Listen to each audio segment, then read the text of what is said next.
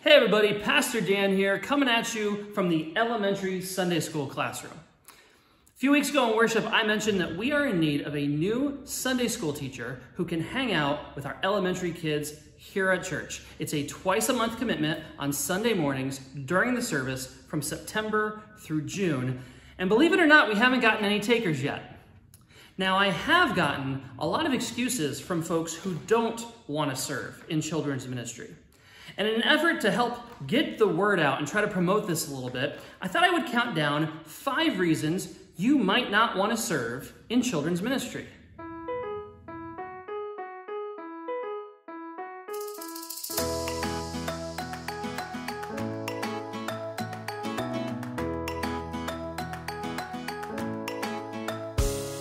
Reason number 1, by far the most common response I get when trying to recruit folks to serve in kids ministry is, I don't want to miss the sermon and or the church service.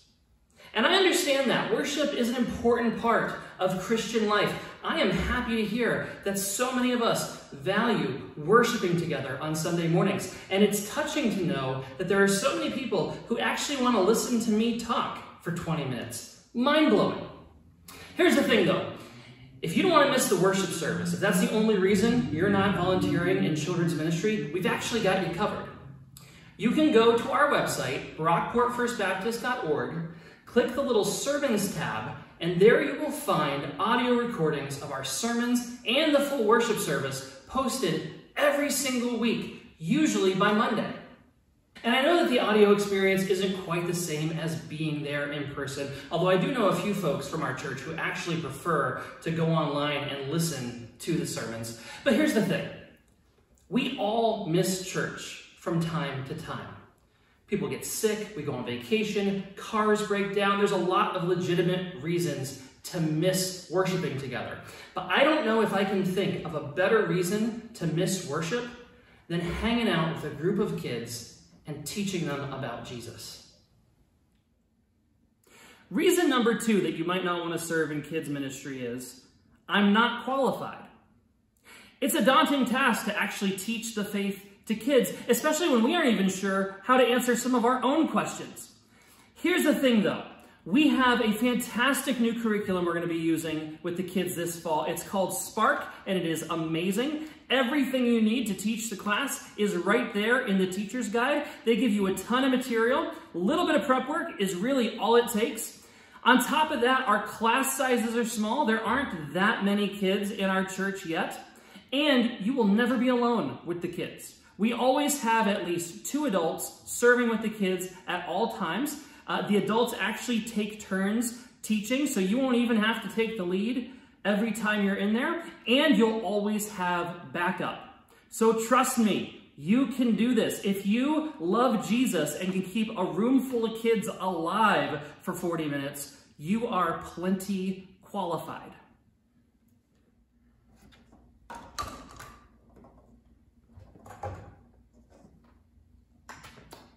A third reason you might not want to serve in children's ministry, and this is more of a question I get from folks who don't want to help.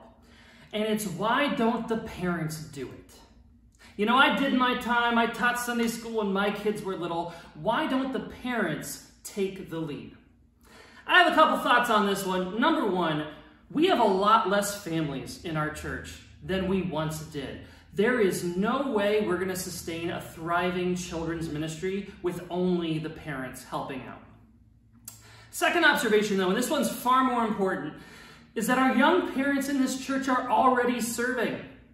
It's parents who help keep our nursery going. It's parents who are often in the tech room, running slides, doing sound, or preparing food for the gathering table. In fact, one of the reasons that you don't see a lot of people my age at our church is because they are already plugged in and serving somewhere else. Many of our parents already miss 1 to 2 Sundays a month because they're already serving somewhere in our church, which means that we need you, able-bodied people who don't have little kids of your own to worry about. We need you to step up and help if we're going to be able to have a sustainable family ministry at this church.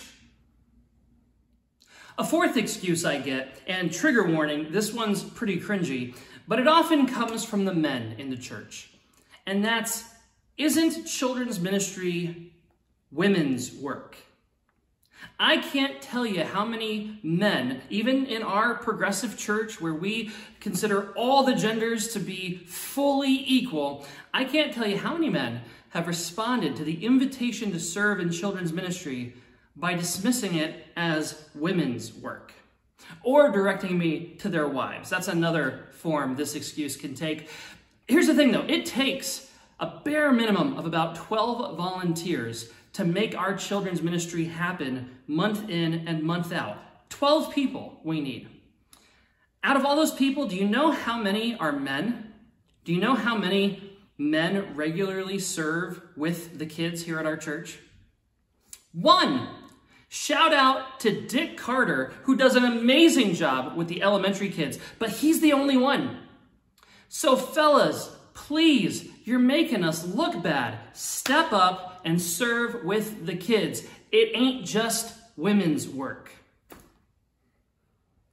The fifth and final reason you might not want to serve in children's ministry is, I hate children.